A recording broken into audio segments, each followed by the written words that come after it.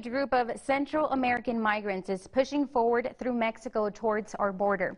They're now en route to Mexico City. In a thundering voice vote last night at a gymnasium in Cordoba, Mexico, about 1,000 members of a migrant caravan voted to try to get to the Mexican capital by walking and hitching rides.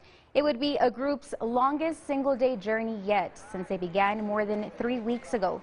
The migrants hope to regroup in the capital, seeking medical care and rest while they await stragglers.